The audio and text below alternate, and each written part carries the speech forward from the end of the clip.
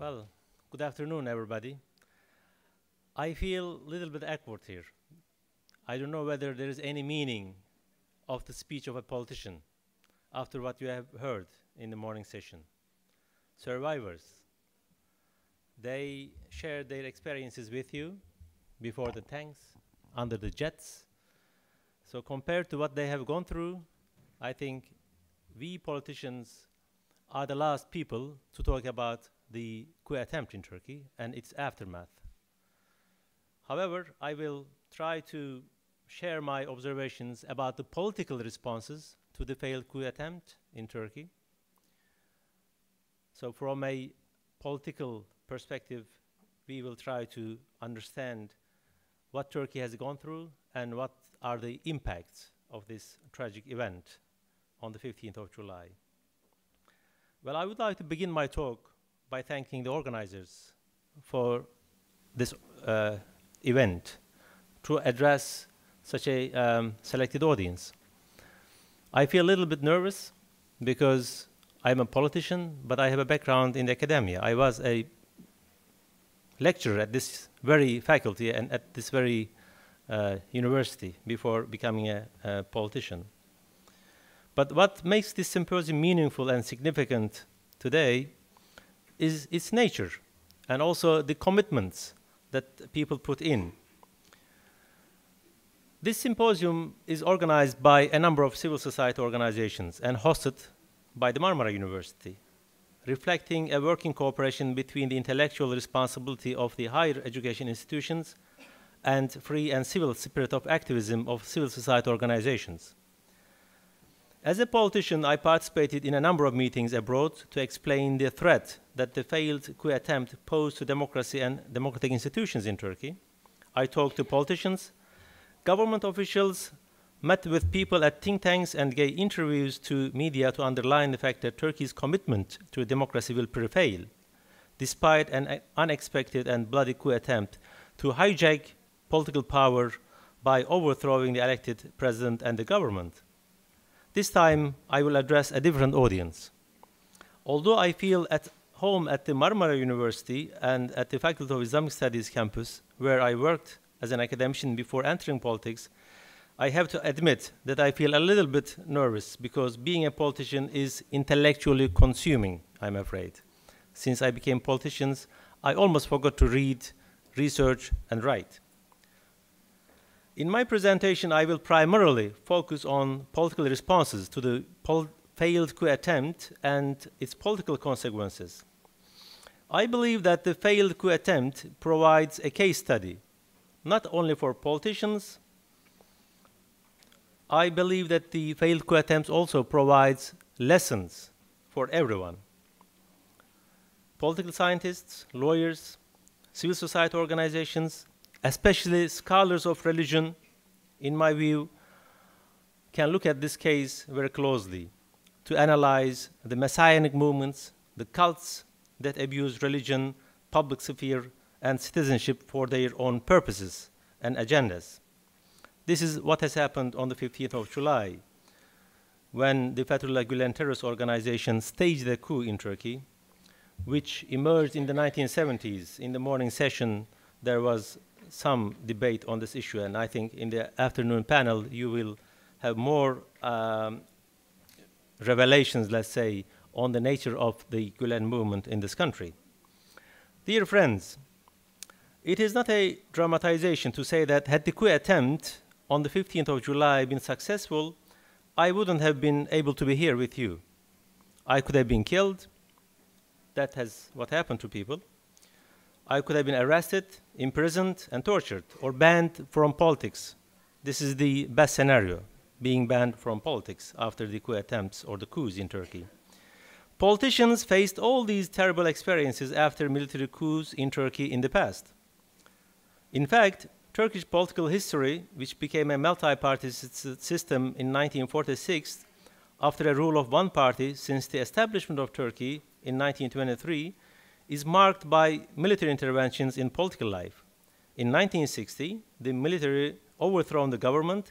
The junta arrested and tried prime minister and government ministers of that time, the prime minister Adnan Menderes, Minister of Foreign Affairs Fatih Rüştü Zorlu, and Minister of Finance Hasan Polatkan were found guilty and sentenced to death by capital punishment. They were all hanged on September the 16th in 1961. The second military intervention took place on March the 12th, 1971, which forced the government to resign, plunging the country into a political and economic instability. The third military intervention took place on September 1980. I was young and remember what has happened on that military intervention in Turkey. It has also overthrown the government, closed the parliament, and all political parties. The courts at the time delivered harsh sentences to politicians who were banned from politics for many years. An anti-democratic constitution was written, which is still largely valid, that all political parties promised to change. So far, we have partly changed that constitution. Yet another military intervention took in different format, where the armed forces did not directly overthrow the government, but effectively used its power to mobilize the media, large parts of civil society, the media, the business world, the judiciary, and the universities against the elected coalition government, which was forced to resign in 1997. This was called in Turkish 28 Şubat süreci, 28th February process. Its impact is still felt in the Turkish democratic life. National Security Council at that time made some recommendations, and after that, the coalition government collapsed. There is no doubt that the military coups and interventions in political life left a lasting legacy on Turkish political history, which we still feel today. The country still mourns not only its human losses, but also damages to its democratic institutions, economic losses, and political instability, ensuing the coups and interventions. When the AK Party came to power in 2002, after a political turmoil in the country, it has introduced sweeping democratization reforms, which curtail the tutelary influence of the military, aristocracy, while empowering civil society, social and political groups at the periphery. As these reforms began strengthening democratic institutions, it is increasingly thought that there was hardly any reason to believe in the possibility of a military coup any longer. As the recent political history demonstrates, these were premature expectations on our side, at least as politicians. Other interventions in political life continued over the years. On 27 April 2007, the Turkish Armed Forces General Staff published an online memorandum on the eve of presidential elections in Turkey, which included warnings to the politicians and the government. The government at this time did not remain silent in the face of such a memorandum and strongly condemned the statement by the armed forces. However, the public prosecutor of the time opened a court case to close the AK Party, claiming that this party and the government was undermining the secular foundations of Turkey. Although the AK Party escaped being closed by a close margin by the Constitutional Court, this court was to close the ruling party almost at the time. So you can see that the judiciary was very ideological at the time. The public prosecutor acted on his ideological beliefs and tried to close the governing party, which won elections by a large margins at the time. What Turkish political life shows us clearly is the fact that there are different forms of interventions in politics to hijack the political power and overthrow the elected presidents and governments. Operations against the government and its several ministers on 17th and 25th of December 2003 are a case in point that retrospectively illustrates how the judiciary, judges and prosecutors, the police forces and intelligence, and the state bureaucracy to a large extent can act at the order of an organization, namely the Fethullah Gülen terrorist organization, to overthrow the government. So the story goes a little bit back in history.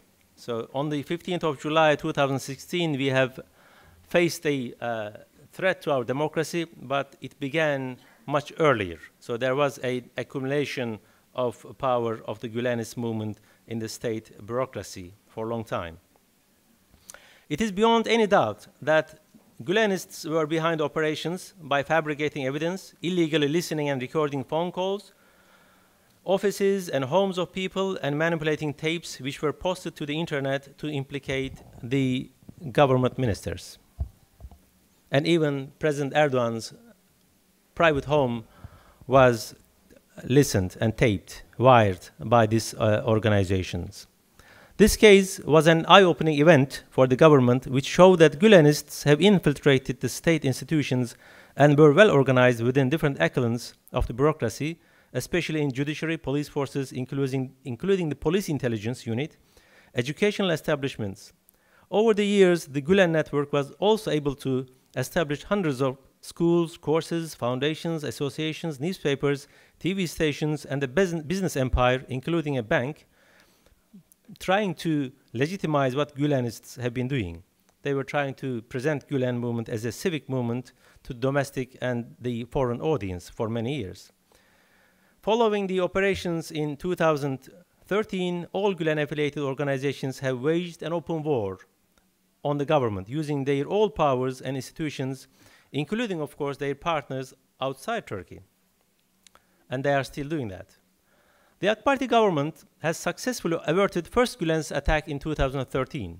However, what was not clearly known, despite suspicions, that the Gülenists have been also infiltrating the armed forces since early 1980s.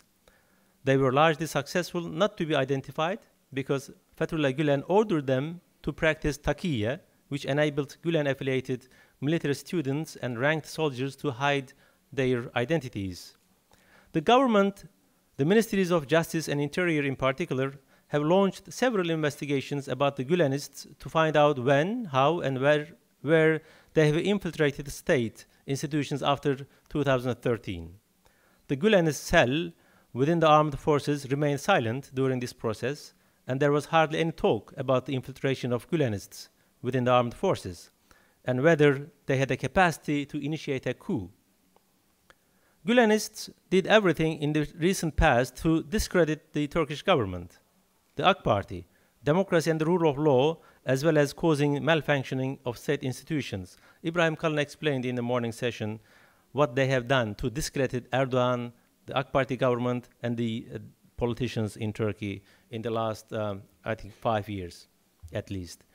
For example, Gülen-affiliated judges, prosecutors, and the police arrested, jailed, tried, and imprisoned many people whose innocence was proved later.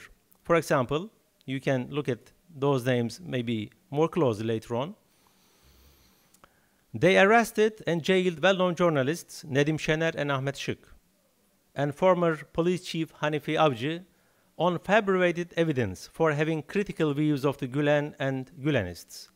Likewise, they arrested members of the armed forces, journalists, and intellectuals. I will give you a few names: Dursun Çiçek, Mustafa Balbay, Tuncay Özkan, İlhan Cihaner, who were later released, and now they are the parliamentarians on the benches of CHP, the main opposition party in Turkey. You can see that they have also tried to poison the political system in Turkey by using the state authority and the instruments that they had. Now, I would like to move on to the political response to the military coup. Of course, the public response, the response of the citizen is seen by yourself here. They came here and they shared their stories. There was a direct and violent attack on democracy and democratic institutions, the constitution and the rule of law and elected government in Turkey on the 15th of July. A terrorist group within the Turkish armed forces initiated a coup to overthrow the government, close the parliament, and suspend the constitution. Those who were involved in the failed coup attempt bombed the parliament in Ankara, attacked the police headquarters and training centers. They also bombed national intelligence headquarters, blocked roads and bridges with tanks, occupied TV stations.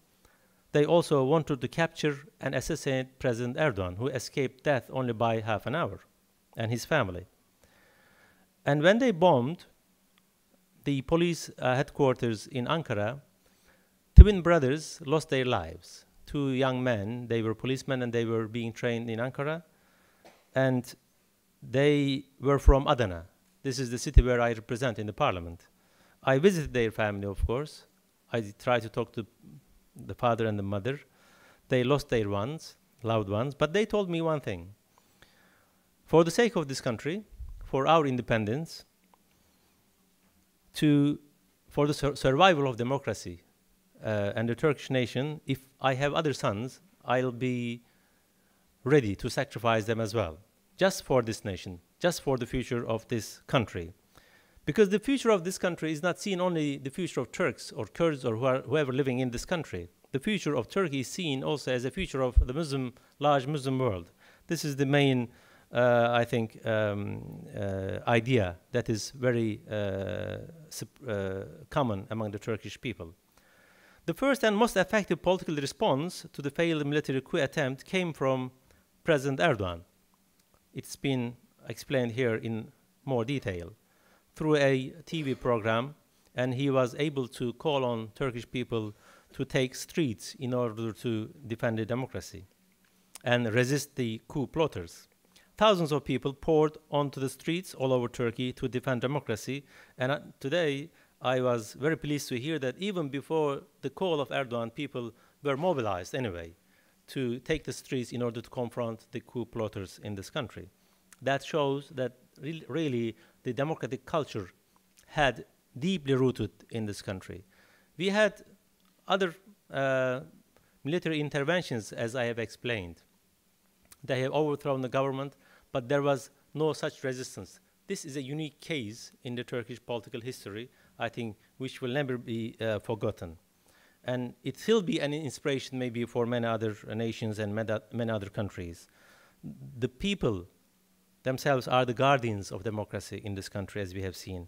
Yes, as politicians, we made our efforts. We went to the party headquarters. We went to our cities in order to mobilize the people. But what we have seen that they were ready anyway. Even before the political intervention, they showed their commitments to democratic life. And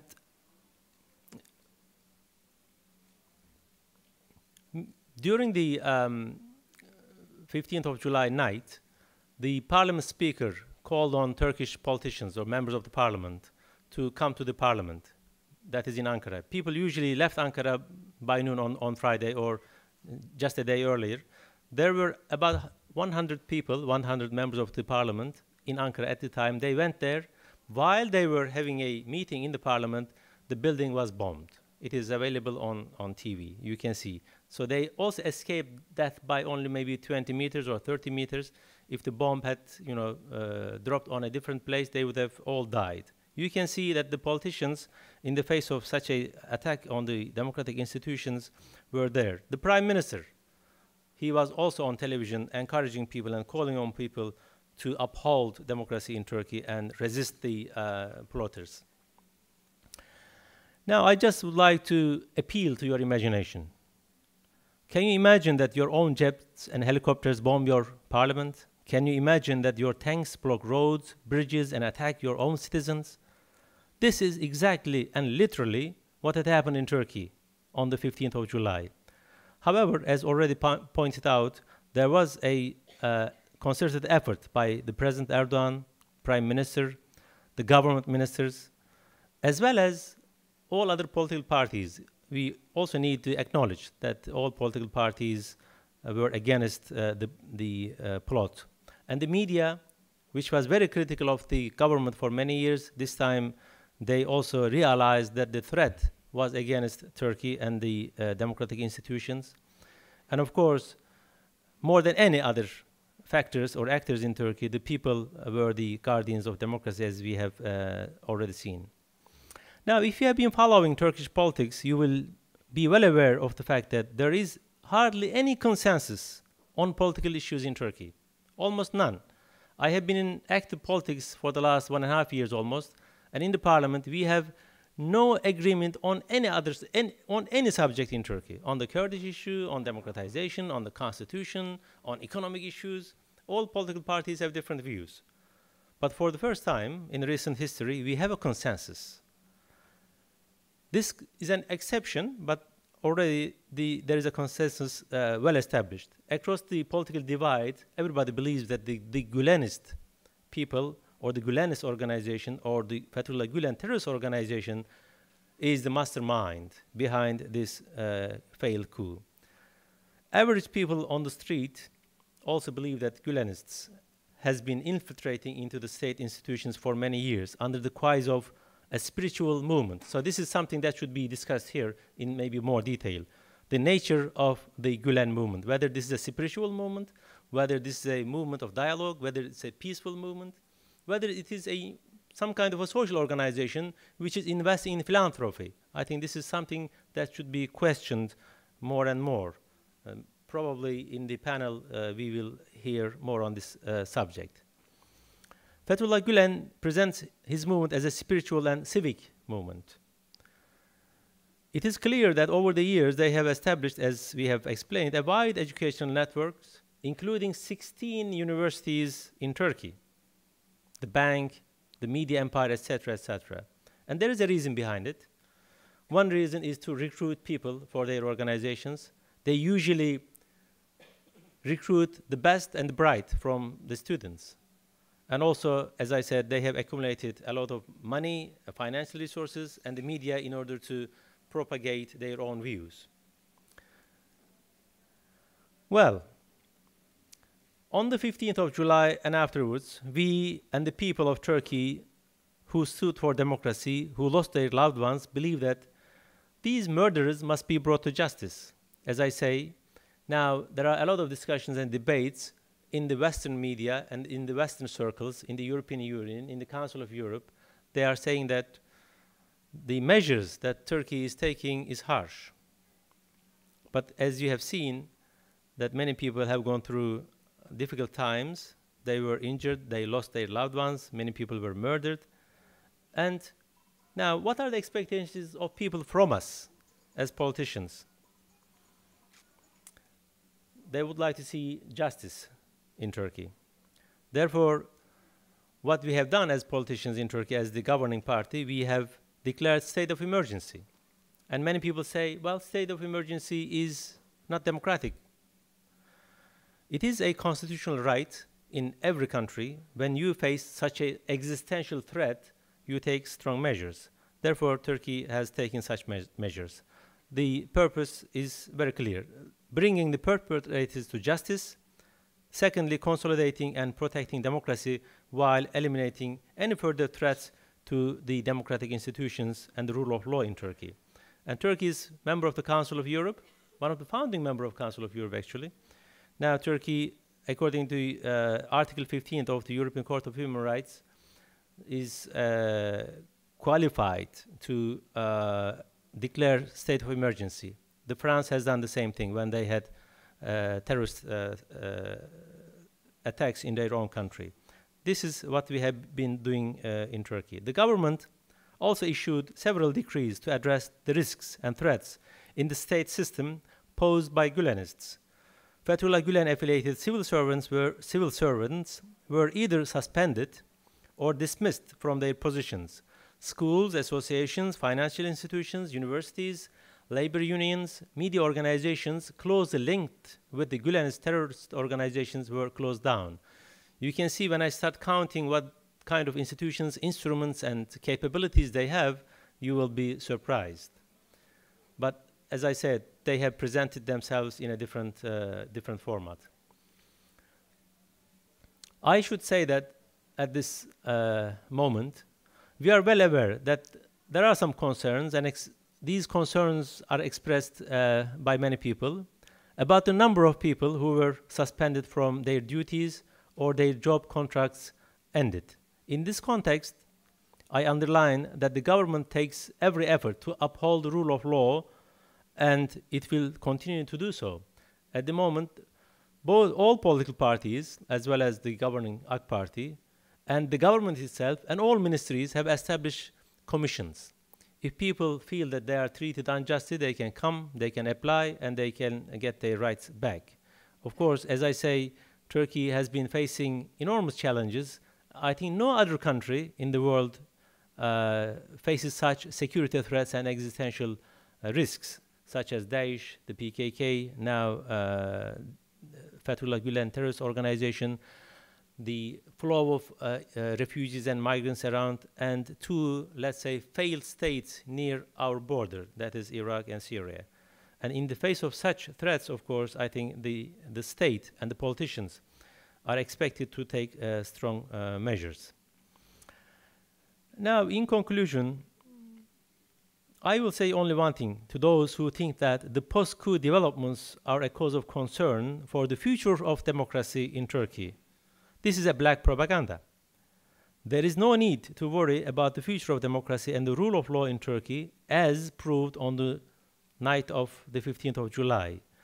We have seen, by experience, that the guardian of democracy is the people itself. Yes, of course, the media, the parliamentarians, civil society, associations, political parties, as legal institutions, play an important part in the preservation of democracy.